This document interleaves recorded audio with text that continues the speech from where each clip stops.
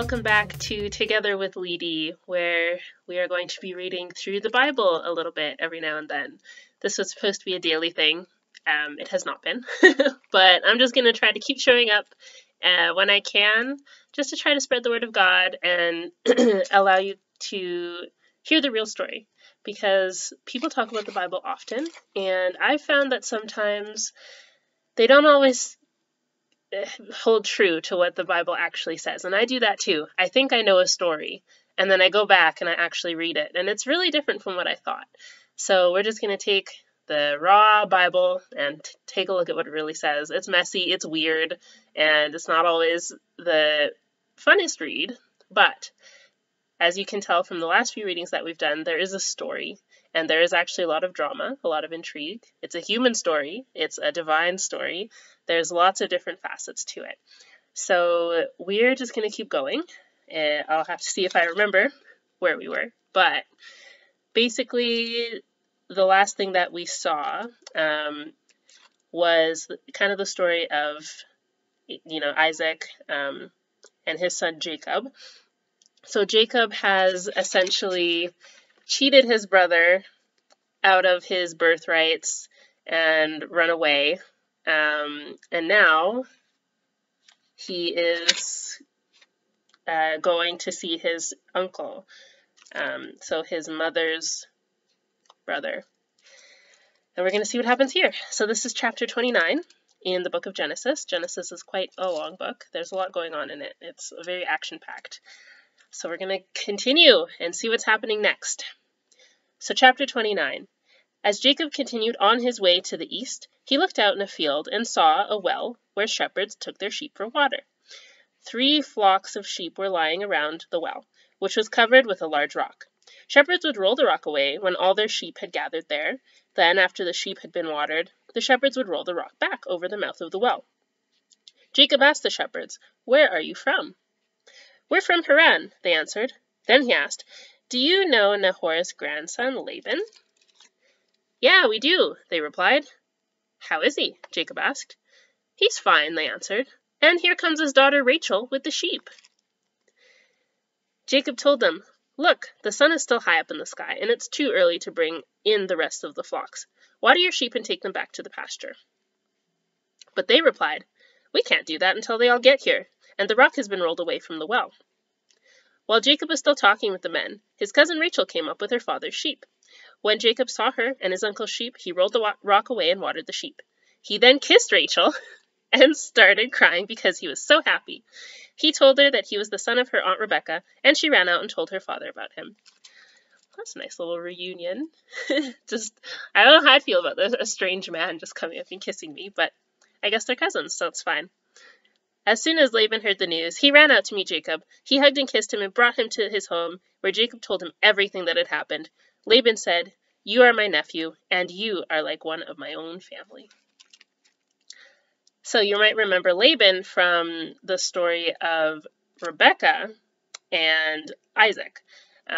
So when Abraham's servant went to go find a wife for Isaac, he met Rebecca.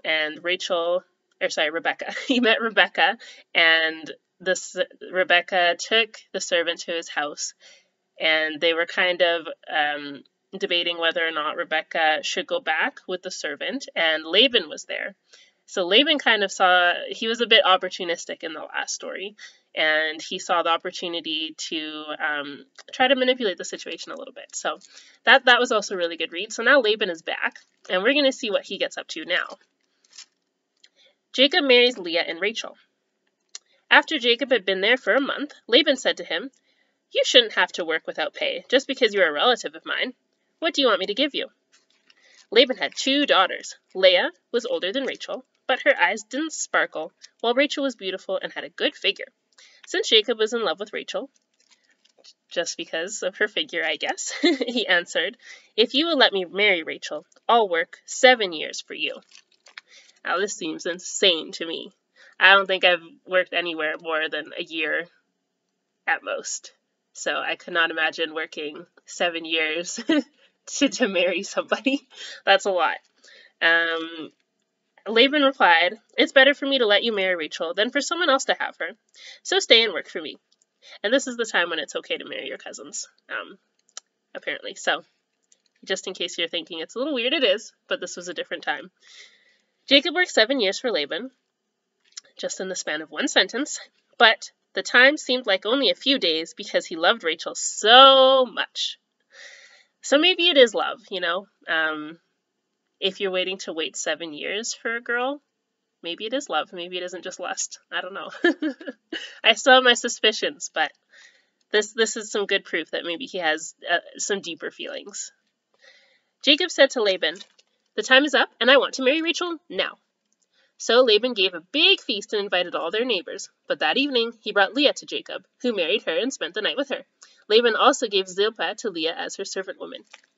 The next morning, Jacob found out that he had married Leah, and he asked Laban, "Why did you do this to me? Didn't I work to get Rachel? Why did you trick me?" I don't know. There's many theories about why Jacob was tricked so easily. You know, it was dark in the tent where, you know, they would have been sleeping together and consummating their marriage, and Leah was wearing a veil and all these other things, but honestly, I have to wonder if you can't even tell who you're sleeping with. Is it really love? I don't know. In our country, the older daughter must get married first. After you spend this week with Leah, you may also marry Rachel, but you will have to work for me another 7 years. So at the end of the week of celebration, Laban let Jacob marry Rachel. Then he gave her his servant woman Bilhah. Jacob loved Rachel more than he did Leah, but he had to work another 7 years for Laban. So that was quite the trick that Laban pulled, you know. Good for him. As we can tell, he wasn't actually worried about Jacob not working for him for free, because he was going to make him do it anyway. Laban is definitely an interesting character. The Lord knew that Jacob loved Rachel more than he did Leah, and so he gave children to Leah, but not to Rachel. Leah gave birth to a son and named him Reuben, because she said, "The Lord has taken away my sorrow. Now my husband will love me more than he does Rachel." She had a second son and named him Simeon, because she said, "The Lord has heard that my husband doesn't love me." When Leah's third son was born, she said, "Now my husband will hold me close." So this son was named Levi. She had one more son and named him Judah, because she said, "All praise the Lord." Now this sequence is so sad to me. This unrequited love within a marriage is really hard. Maybe you've been through that as well, when you're in a marriage and the person, your spouse, doesn't really love you back.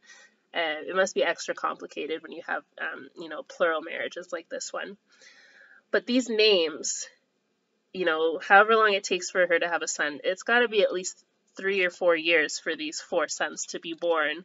So each time Leah is naming her son something that is like a hope in her heart, like, my husband will love me, he's going to hold me, the Lord has heard that my husband doesn't love me. And then at the end, the last one is just, "I'll praise the Lord." So I have to wonder, throughout this journey of having these kids, being in a relationship with a husband who doesn't love you, and continuing to just cry out to the Lord. She's crying out in the names that she's giving her children. And the last one is, "I'll praise the Lord." Is this her accepting that her worth doesn't come from her husband? It doesn't really come from her children. It just comes from the fact that God loves her, and praising the Lord is the cry of her heart, is she's going to give thanks. So this one really hits hard, because it is very difficult to be lonely in your marriage, and it's a journey, and it can take a very long time to find your own self-worth. So now, chapter 30, problems between Leah and Rachel. Rachel was very jealous of Leah for having children, and she said to Jacob, "I'll die if you don't give me some children." But Jacob became upset with Rachel and answered, "Don't blame me. I'm not God." "Here, take my servant Bilhah," Rachel told him. "Have children by her, and I'll let them be born on my knees to show that they are mine." So, again, we have a barren woman, and we have a servant who is being asked to sleep with the master of the house to have children on behalf of the woman. So this is actually pretty prevalent in the Bible.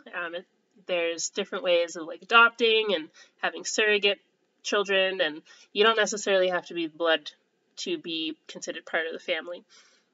There's different rituals and things that signify that someone who's not in your family could join your family. And this is actually kind of the premise in a way of a really big subplot in a show called The Handmaid's Tale. It's a book actually by Margaret Atwood, and it's basically this society where these women are being forced into bearing children for barren wives in the future. It's a dystopian series. So this is a passage in the Bible that they quote often to justify what they're doing, which is essentially rape. They do kidnap women who are able to have children in this show and book, and they force them to have children on behalf of the barren wives of like high commanders and really important people. So this is what they use to justify it in this dystopian society. So again, taking the Bible and using it to do some very horrific things, whether in real life or in fiction. And I definitely love The Handmaid's Tale. It's a very gripping story. The book and the show are both amazing. The Testaments, which is like the sequel, is also amazing. Definitely check it out. So, anyway. Then Rachel let Jacob marry Bilhah, and they had a son. Rachel named him Dan, because she said, "God has answered my prayers. He has judged me and given me a son." When Bilhah and Jacob had a second son, Rachel said, "I've struggled hard with my sister and won." So she named the boy Naphtali. When Leah realized she could not have any more children, she let Jacob marry her servant Zilpah, and they had a son. "I'm really lucky," Leah said, and she named the boy Gad. When they had another son, Leah exclaimed, "I'm happy now, and all the women will say how happy I am." So she named him Asher. And you might be thinking, if you've read into the Bible a little bit, that these names sound very familiar, and we're going to find out why later. So the next part is called Love Flowers. During the time of the wheat harvest, Reuben found some love flowers and took them to his mother Leah. Rachel asked Leah for some of them, but Leah said, "It's bad enough that you stole my husband. Now you want my son's love flowers too." "All right," Rachel answered. "Let me have the flowers, and you can sleep with Jacob tonight." That evening, when Jacob came in from the fields, Leah told him, "You're sleeping with me tonight. I hired you with my son's love flowers." They slept the night together that night, and God answered Leah's prayers by giving her a fifth son. Leah shouted, "God has rewarded me for letting Jacob marry my servant," and she named the boy Issachar. So yeah, lots of angst here. Obviously, Leah has some sour grapes about the fact that she wasn't married to Jacob for more than a week, and already he had taken on his sister as a wife. And obviously, knowing that she wasn't really Jacob's first choice has caused some tension. And this is the second time that I've noticed, people bargaining for these things. We saw with Jacob and Esau, where Jacob Esau sold his birthrights for some stew. And I guess here,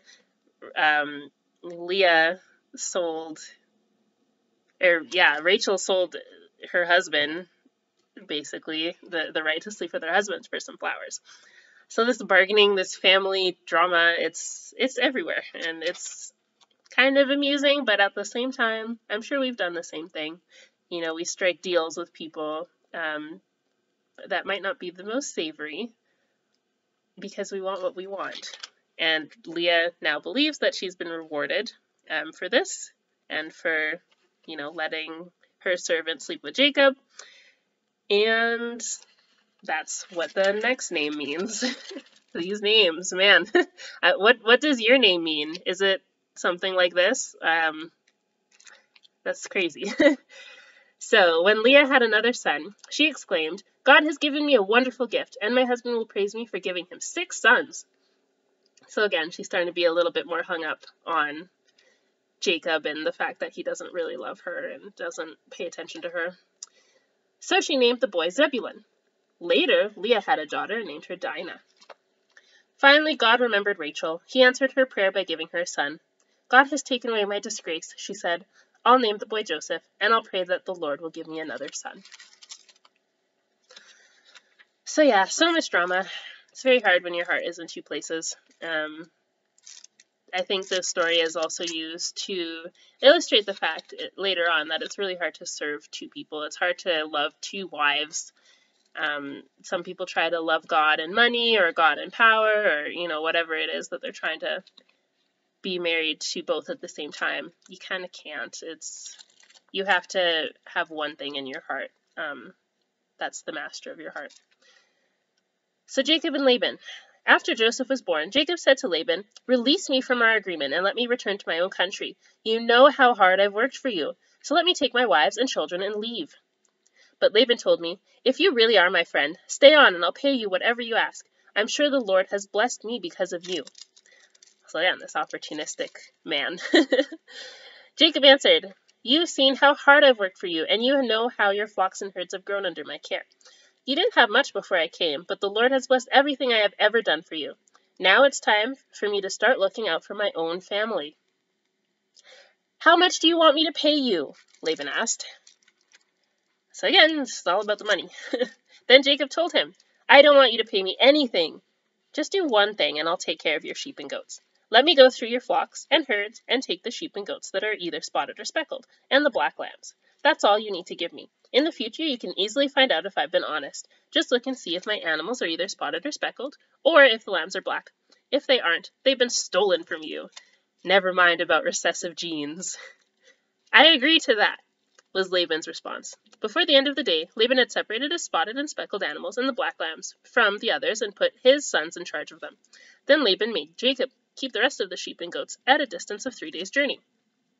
Jacob cut branches from some poplar trees and from some almond and evergreen trees. He peeled off part of the bark and made the branches look spotted and speckled. Then he put the branches where the sheep and goats would see them while they were drinking from the water trough. The goats mated there in front of the branches, and their young were spotted and speckled.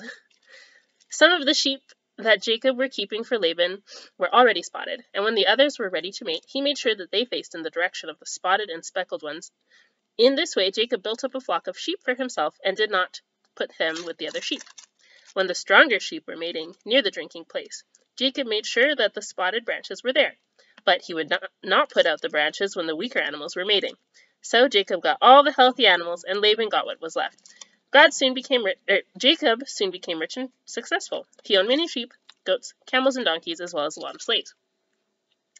So that's I have to wonder about this one. This is obviously God had a part in this. This is not how genetics works. It's not how natural selection works. So yeah, this is just kind of an example of God blessing Jacob with this weird genetics thing that he's doing, but it worked. So that's great.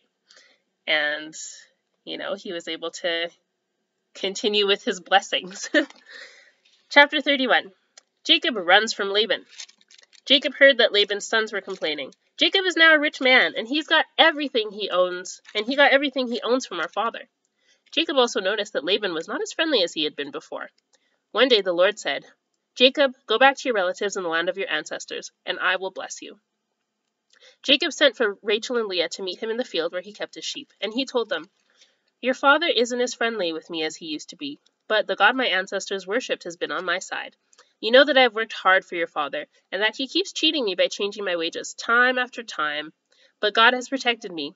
When your father said the speckled sheep would be my wages, all of them were speckled, and when he said the spotted ones would be mine, all of them were spotted.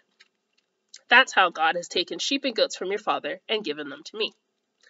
Once, when the flocks were mating, I dreamed that all the rams were either spotted or speckled. Then God's angel called me by name. I answered, and he said, 'Notice that all the rams are either spotted or speckled. I know everything Laban is doing to you, and I am the God you worshipped at Bethel, when you poured olive oil on a rock and made a promise to me. Leave here right away and return to the land where you were born.' Rachel and Leah said to Jacob, 'There's nothing left for us to inherit from our father. He treats us like foreigners and has even cheated us out of the bride price that should have been ours. Now, do whatever God tells you to do. Even the property God took from our father and gave to you really belongs to us and our children.' Then Jacob and his wives and his children got on camels and left for the home of his father Isaac in Canaan. Jacob took all the flocks, herds, and other property that he had gotten in northern Syria. Before Rachel left, she stole the household idols while Laban was out shearing his sheep. Jacob tricked Laban, the Aramean, by not saying that he intended to leave. When Jacob crossed the Euphrates River and headed for the hill country of Gilead, he took with him everything he owned. So again, more family drama. Laban hasn't been treating his family and family-in-law very well, and he's cheated his son-in-law, he's cheated his daughters, he's cheated his descendants, like his grandsons, out of the land and everything that should have been their inheritance. And now Jacob is paying him back, and he's just left without saying anything, which is quite a faux pas. Laban catches up with Jacob. 3 days later, Laban found out that Jacob had gone. So again, Jacob was living 3 days' journey away from Laban and his flocks. So he took some of his relatives along and chased after Jacob for 7 days before catching up with them in the hill country of Gilead. But God appeared to Laban in a dream that night and warned, "Don't say a word to Jacob. Don't make a threat or a promise." Jacob had set up camp in the hill country of Gilead when Laban and his relatives came and set up camp in another part of the hill country. Laban went to Jacob and said, "Look what you've done. You've tricked me and run off with my daughters like a kidnapper. Why did you sneak away without telling me? I would have given you a going-away party with singing and with music on tambourines and harps. You didn't even give me a chance to kiss my own grandchildren and daughters goodbye. That was really foolish. I could easily hurt you, but the God your father worshipped has warned me not to make any threats or promises. I can understand why you were eager to return to your father, but why did you have to steal my idols?" Jacob answered, "I left secretly because I was afraid you would take your daughters from me by force. If you find that any of us have taken your idols, I'll have that person killed." Dun dun dun dun. This is where the drama gets going. The suspense. "Let your relatives be witnesses. Show me what belongs to you, and you can take it back." Jacob did not realize that Rachel had stolen the household idols. Cut to black. Laban searched the tents of Jacob, Leah, and the 2 servant women, but did not find the idols. Then he started for Rachel's tent. She had already hidden them in the cushion she used as a saddle and was sitting on it. Laban searched everywhere and did not find them. Rachel said, "Father, please don't be angry with me for not getting up. I am having my period." Laban kept on searching, but still did not find the idols. Yeah, womanly troubles. That is the best way to get men to leave you alone. Jacob became very angry and said to Laban, "What have I done wrong? Have I committed some crime? Is that why you hunted me down? After searching through everything I have, did you find anything of yours? If so, put it here where your relatives and mine can see it. Then we can decide what to do. In all the 20 years that I've worked for you, not one of your sheep or goats has had a miscarriage, and I've never eaten even one of your rams. If a wild animal killed one of your sheep or goats, I paid for it myself. In fact, you demanded the full price, whether the animal was killed during the day or at night. I sweated every day, and I couldn't sleep at night because of the cold.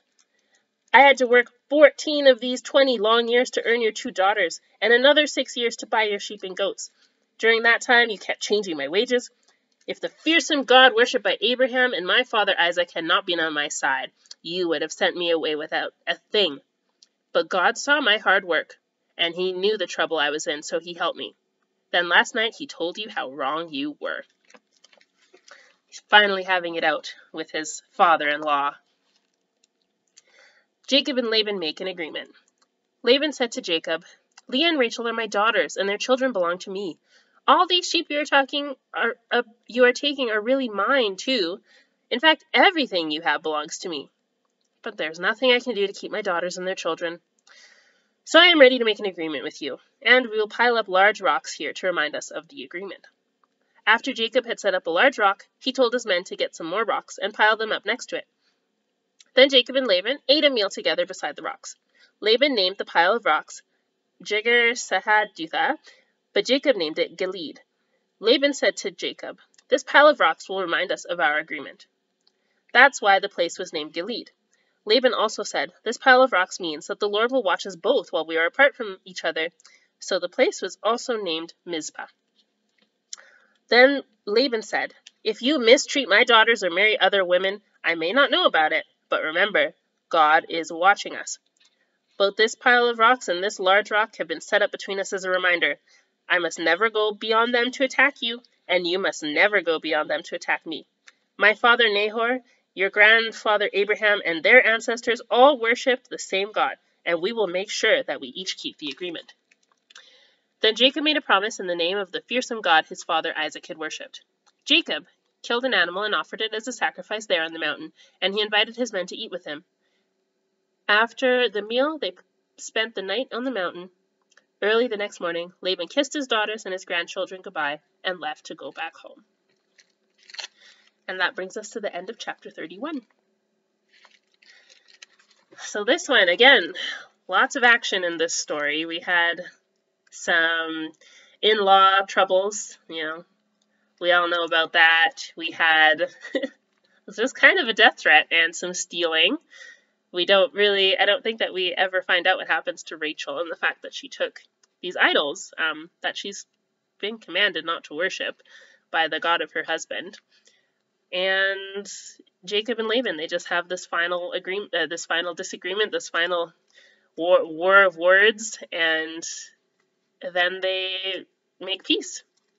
So Laban and his opportunism and just not treating his family properly, that has come to an end. He's able to say goodbye, and they ended on a good note. So honestly, if this was a TV show, this would have been an amazing episode.